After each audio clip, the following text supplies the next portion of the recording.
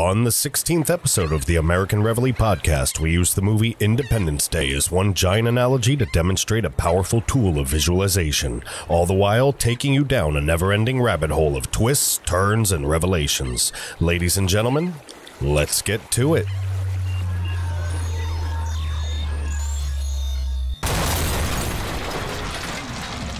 Ladies and gentlemen, boys and girls, children of all ages, the American Reveille Podcast proudly brings to you the most anticipated podcast episode of 2020, the most in-depth, borderline explosive comparison the world never knew it needed. This is the 16th episode of the American Reveille Podcast, the Independence Day is Still Relevant edition. So I was planning a Kevin Hart episode about his new book, The Decision. I read that the Sunday before last, and then I saw Hart on Rogue, and I said to myself, you know what?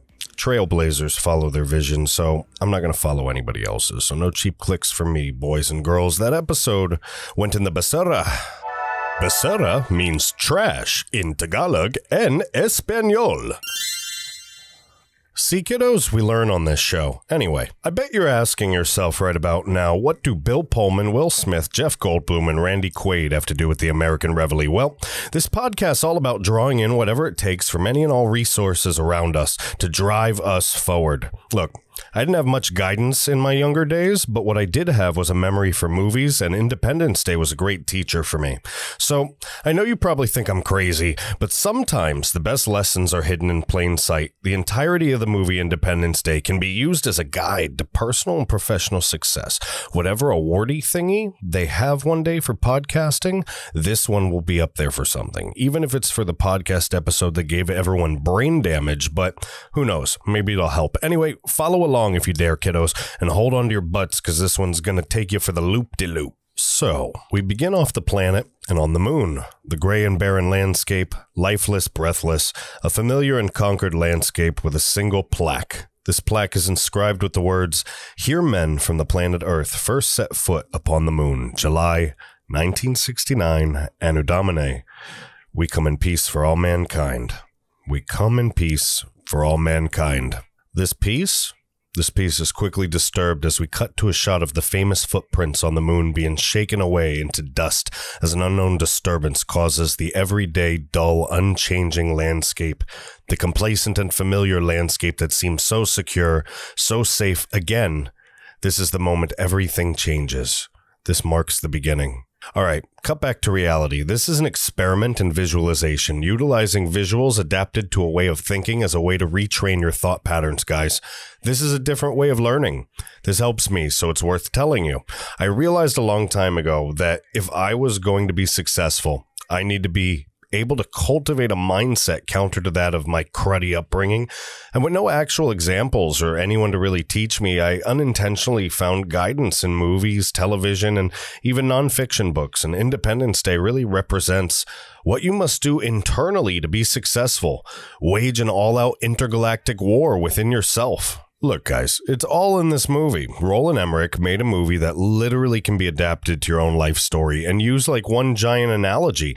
It can be like one reference. And Independence Day also really contains the most epic presidential speech ever given in any movie, period. Everyone says to cultivate a positive mindset, but nobody explains what that even means. Positive can be defined in 1,000 different ways. You know what I say?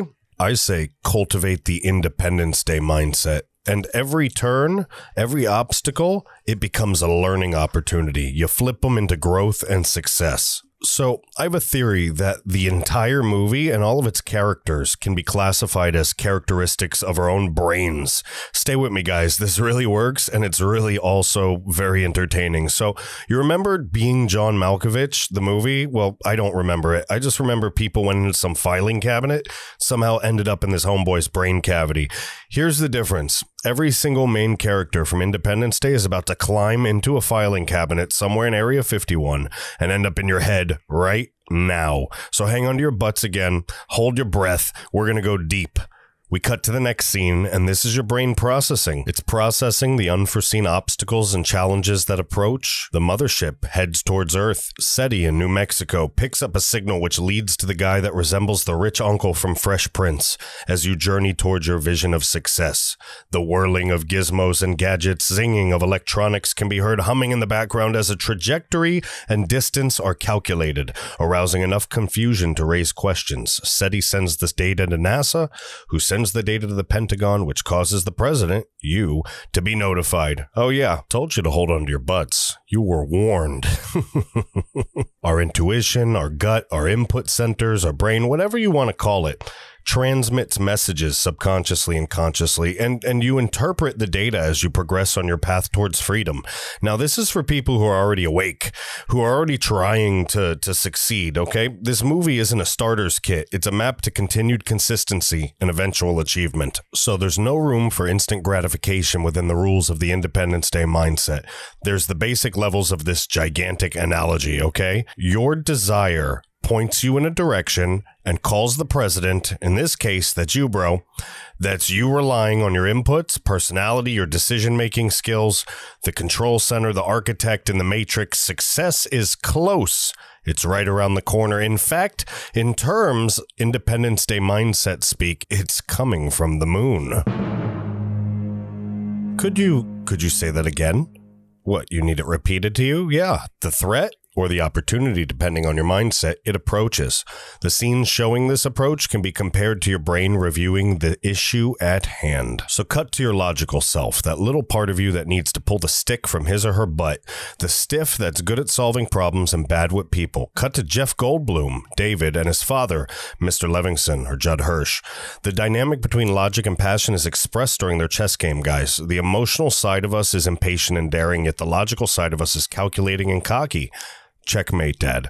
I have to ride my bicycle to work now because it's economical, yet act douchily nonchalant about everything else. Look, David is our stiff logical side, and he knows it, and his dad represents the slow change, the balance, the slow growth. He symbolizes that for the entire film. Anyway, riding his bicycle through work while everyone's panicking, David's confronted by Harvey Fierstein. You know exactly who that is. He's the, oh my God, I gotta call my mother guy. He represents your panic in the face of chaos, and while David, not seeming to notice the chaos, remains indicative of our logical side, he's hybrid Mr. Spock in this story. However, the entire point ends up being finding the balance between all the things that make you who you are and arranging them in whatever way necessary to overcome and accomplish. That's a big secret to it. So finally accepting the fact that you're stumped, your logical side realizes it needs help. It's almost as if the satellites aren't even there. That's impossible. Cut to our next character trait. My favorite one, the crazy side, the damaged side, the daredevil, the lost child, the screw-up, the unexpected underdog. Introduce Russell Case. Like a flying freight train speeding through the air, out of control and out of his mind, he crop dusts the wrong field, and like the honey badger, doesn't seem to give a damn. He's been through enough crap, literally, and nobody gets him. No one cares, just like that little messed up side in all of us.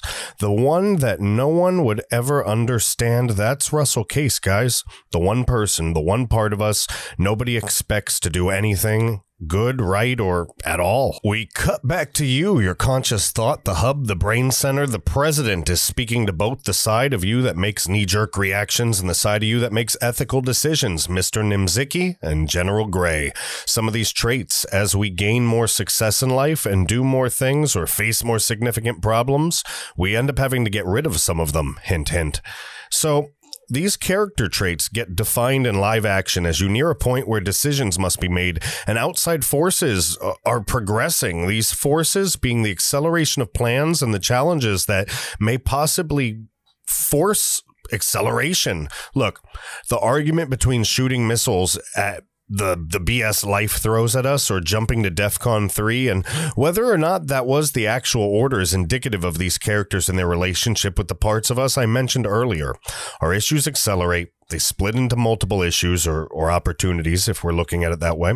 And we must make decisions. They should be entering our atmosphere within the next 25 minutes. and we definitely don't want to be caught with our pants down around our ankles, now do we? So an issue, some BS, an opportunity to forge a new path, even a risky situation on our path to greatness rears its ugly head. We witness the threat entering the atmosphere when our gut feeling is triggered. We see the U.S. Navy submarine detect the threat. That's the feeling of uneasiness inside of us, programmed into our DNA after hundreds of thousands of years of evolution, the one that lets us know something is up. Whatever it may be, the commander calls Atlantic Command. Just some other inputs, our senses, sight, smell, sound, all the stuff, all these messages make their way back to the command center, your brain, and the president. You, of course. So before we meet one of the next characters we're introduced to, I want to explain how the rest of this works and how it can be adopted. This movie, from this point forward, if you're practicing visualization, it can guide you through major issues and progressions in your life. I'm going to mess up your cornflakes because I'm literally going to turn the rest of this movie into a giant template. And believe me when I say you can plug in anything to this visualization method and find a mental pathway, a guide, a map towards your vision of success, strategic vines. Shout out to episode 5 of the American Reveille Podcast. So sometimes in life, we get bombarded. One thing comes after another, and it feels like we're suffocating, like we're weighed down. I have some bad news, folks. Unfortunately, the more we succeed, the more that feeling comes with it. There's no amount of money that can get rid of your problems. I'm sure it's nice to have FU money, but that doesn't mean your problems go away. They just change. They just become different kinds of problems, and just as dumb in their own ways too. When we finally try to get a grip on what's going on, it blows up in our face, but if it blows up enough, we eventually learn something and can press the fast forward button. At this point in the movie, we lose a reconnaissance plane. Our brain goes into the essential systems mode. We start dumping non-essential data and focusing all special skills to help develop an emergency plan for how to weather the storm and come out better on the other side. We tell ourselves not to panic, but we still panic anyway, even if it's just inside, as we try to figure out what's up, what's coming at us, and how the hell to get to the next level. Though on the outside, we're stoic, we're calm, we're cool, collected, we're ready for anything, at least trying to be, but on the inside, we might be panicking a little. We start putting 2 and 2 together, our logical side, our crazy side, everything that makes the little things that makes you, you. Your spider senses kick in, and you get it. You start to realize that you may be able to carve something out of what's confronting you, be it a path to handling a couple big issues or a path to absolute freedom. Keeping up with me, guys? I'm gonna let you absorb that like little sea sponges for just a minute while we go to a short commercial break.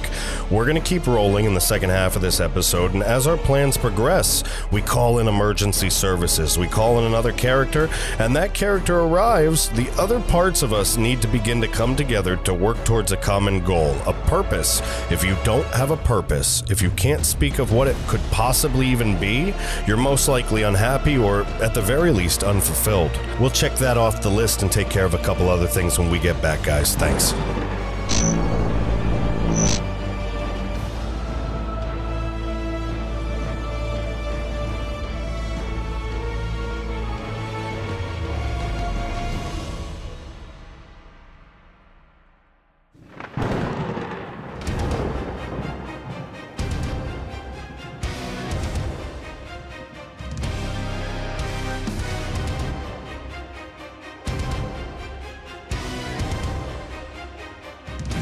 Reveille Podcast with James Lane would like to take a moment to thank you for taking the time out of your busy day to tune into the show. It's because of great fans like you that we strive to deliver the best quality content one can create as fast as one can fling the pen. With that being said, a good little boy never misses his opportunity to sell himself, and though James would never ask you for your money, he would like to let you know that if you absolutely love this podcast, the writing, the art, its production, anything, please do us the personal favor of liking, sharing, tweeting, texting, and talking about this podcast. James Lane is a father, a husband, a U.S. Navy veteran, and is personally committed to the success of the American Reveille Podcast. Please email James Lane directly at podcast@AmericanReveille.com, or please visit our website at www.AmericanReveille.com. Now, let's get back to the show. What's up, everybody? We are back and bougie. If I didn't mention it before, Connie represents rationality. Yes, Connie. You know Connie is. She's like the president's aide or advisor person, who also happens to be David's ex-wife, but don't worry. We'll get into that more. There's a whole math thing behind this thing, too. I'm totally going to screw your mind up at the end. All right, we must evacuate the White House. For a moment, you want to shut down. You don't want to deal with anything. Problems and solutions, opportunities and avenues, they may lead to great things, and they go against our greatest primal survival instincts at the same time. Bill Pullman, you, your brain, your consciousness, you're going to have to make a decision. In fact, you make a decision. This is the decision you have to make in any situation that demands attention and could lead to the next rung. Evacuate the feelings and emotions we don't need. Get the Joint Chiefs out of here, but I'm staying in the damn White House. Now, of course, the main characters, the parts of us needed to achieve our vision, they have to stay as we systematically kill off the ones we don't need to get the job done. Game of Thrones style. General Grey asked to stay with the president, ethics prevails. Here's the fun part. When you share your plans, your ideas, your solutions, there's going to be a ton of naysayers, haters, and generally envious people that subconsciously wish they had the testicular fortitude to do whatever it is you're trying to do.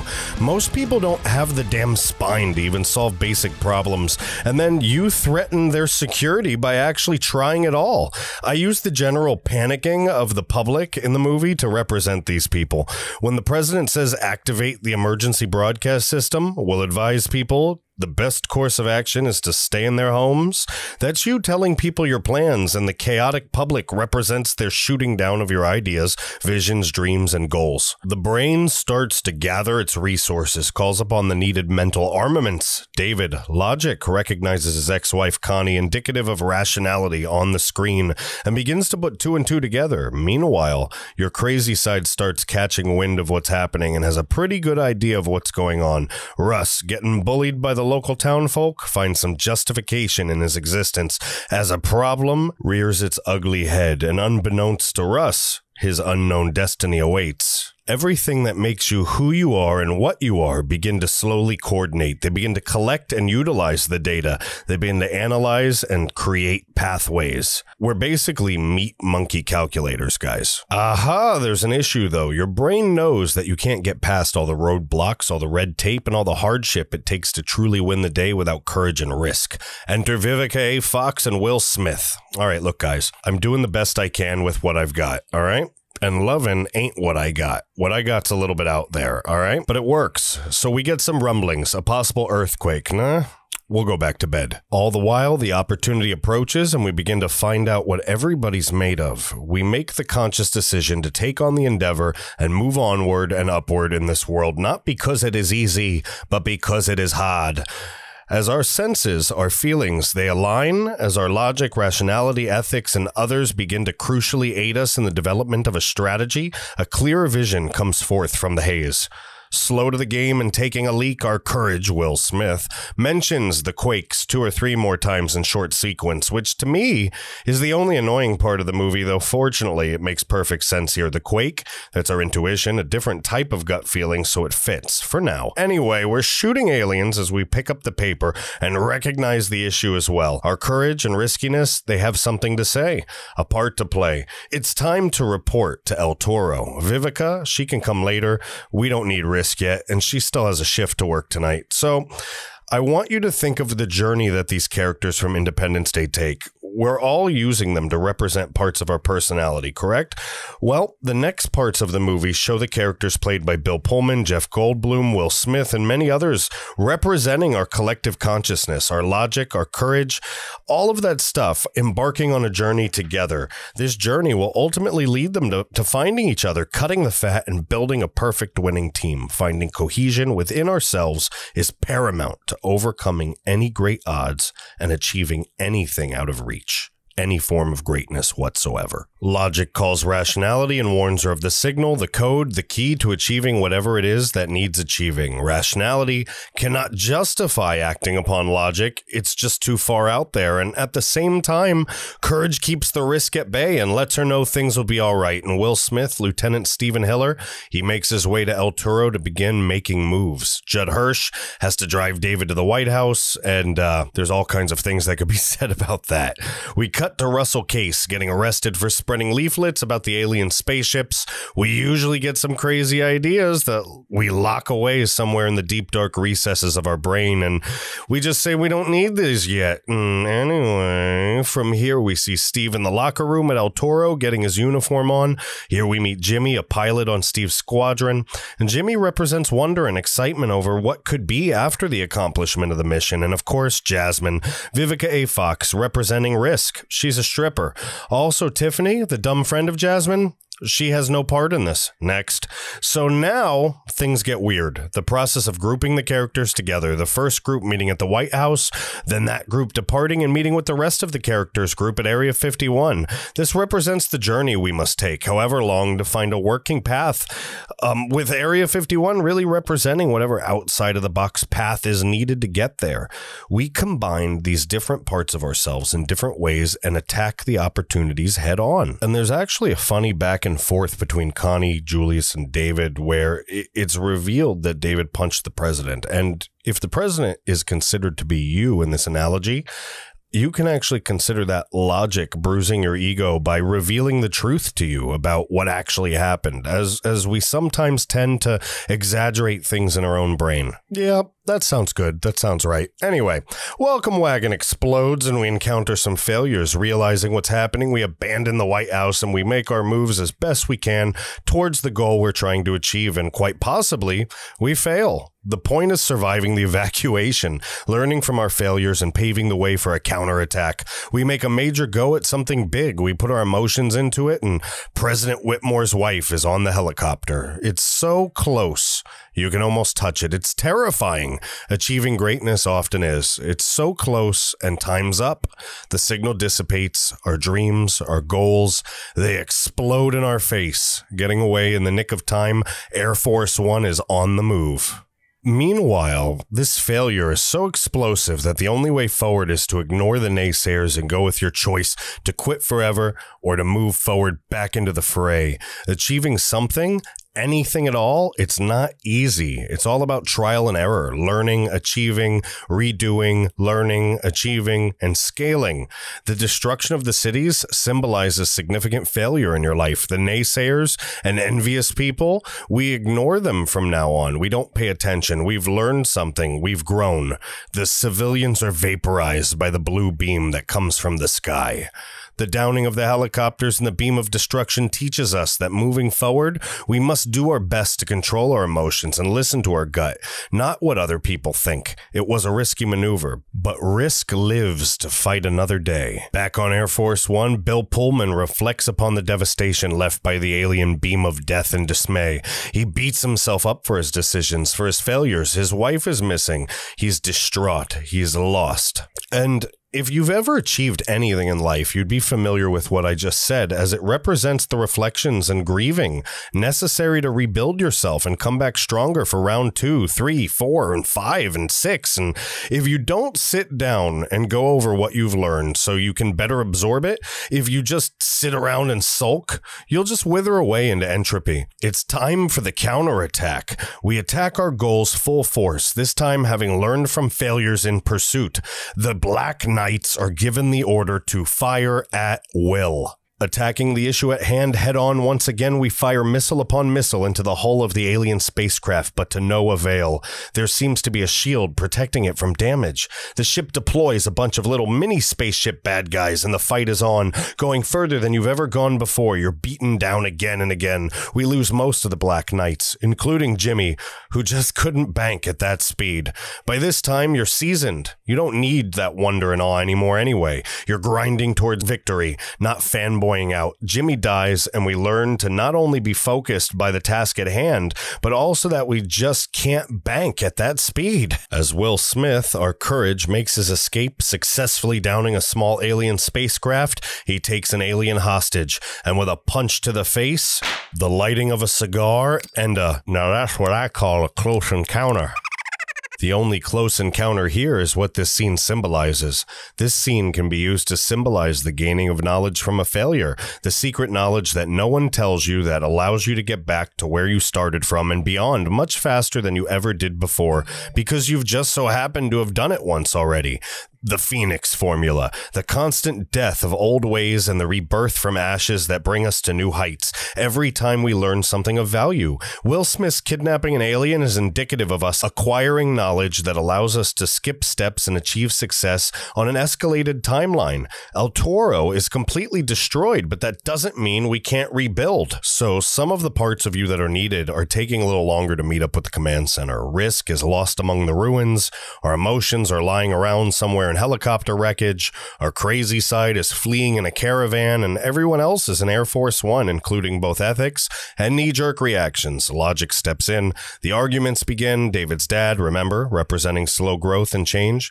Julius Levinson, he's the tiebreaker. Time brings clarity, and the bickering amongst these people is representative of inner conflict and indecision. Everyone begins their journey to the final destination, Area 51, an outside-of-the-box solution. So remember, we're using this movie to visualize the path to achieving whatever it is we're setting out to achieve.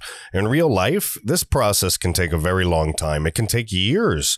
Will Smith and the alien body, they arrive at Area 51, and Captain Stephen Hiller, along with everyone else, meet up and make acquaintance. All of your failures and experience, they lead you to your final stand in terms of great achievements. You need to break through. You've tried so many times. You abandon complaining. You take ownership. You begin to synchronize your differing character traits and personality traits, and you use them with lethality.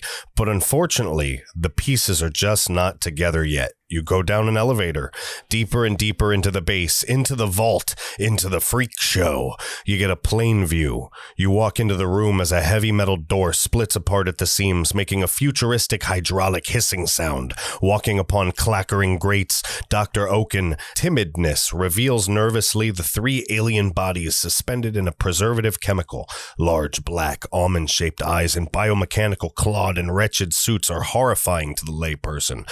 But this is just the breakthrough that a seasoned professional at life needs. Witnessing the enemy up close and personal allows for a fair assessment of weakness. Those three aliens, the ones in the basement at Area 51 and ID4, well, you're going to have to wait until next week to find out what they mean and what the heck's going on. That's right. There's no way to do this in one episode, guys. Independence Day is like a 3-hour movie. So before we end the show, I would like to talk about a few things. First, last week I did an episode on George Floyd, and it was highly emotion-driven. However, I believe I made some extremely valid points. But unfortunately, it turns out that some people are also misconstruing one thing for another for personal benefit. And I feel at this point, it's best for me to just step out of that arena and leave it to more qualified individuals.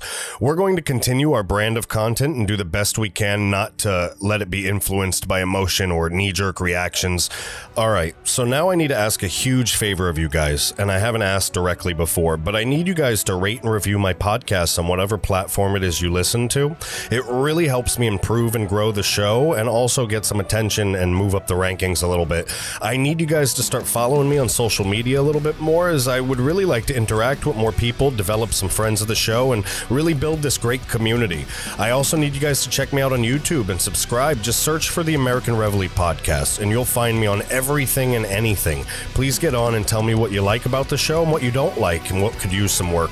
I'm counting on you guys to talk to me so that we can build this thing together, and I'm thankful for every single person who's given me feedback thus far and every single person listening. So in the midst of all this uncertainty and in preparation for next Monday's episode, it's time to sit down and rewatch one of the greatest sci-fi and self-improvement movies ever made, Independence Day. So guys, brace yourself for shock, ladies and gentlemen. Brace yourself for shock. Next week, is part 2, and unlike the actual sequel to Independence Day, this one's not going to suck at all. So I want to thank you so much for listening to the American Reveille Podcast, and please, like I said before, please don't forget to review, like, subscribe, comment, do it all, every position. We'll see you next week, folks. This is James Lane, and I'm clocking out.